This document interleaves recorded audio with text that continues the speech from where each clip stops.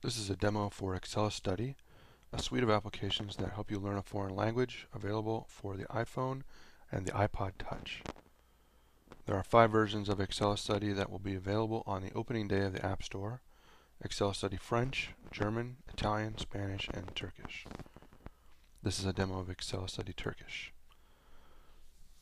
This is the study mode of AccelaStudy. This is used primarily when learning new vocabulary. The English word is at the top and the Turkish word is at the bottom.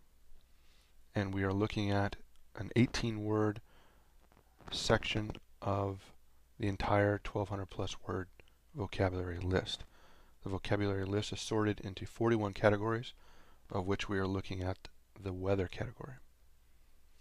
To move from word to word, simply slide your finger across the display, left to right, right to left, to move forward or backward through the deck. Flashcard mode simulates a real flashcard. It puts a word on the front and a word on the back. To move from front to back, simply tap the screen. Use the slide gesture to move from word to word. Quiz mode helps you assess how much you've learned of a particular vocabulary.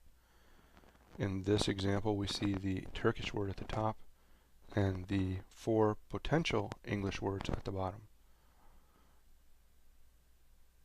AccelaStudy can be configured to show the English word at the top and the Turkish potentials at the bottom. In this case, the word blizzard is the right word, so we tap on that. We get the green bar that shows that we correctly selected the answer, and the application automatically moved us to the next question. A red bar obviously is the wrong answer. We can move back, fix our answer. We can move forward to other questions. Clicking the check mark gives you your score and allows you to start a new quiz. Search mode allows you to search through the entire vocabulary list in English and in Turkish. Simply type in the letters at the beginning of the word you're looking for.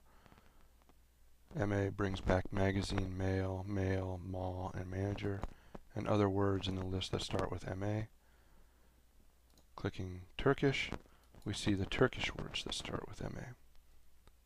We see this as primarily being useful when traveling and encountering words which are unfamiliar or not yet learned.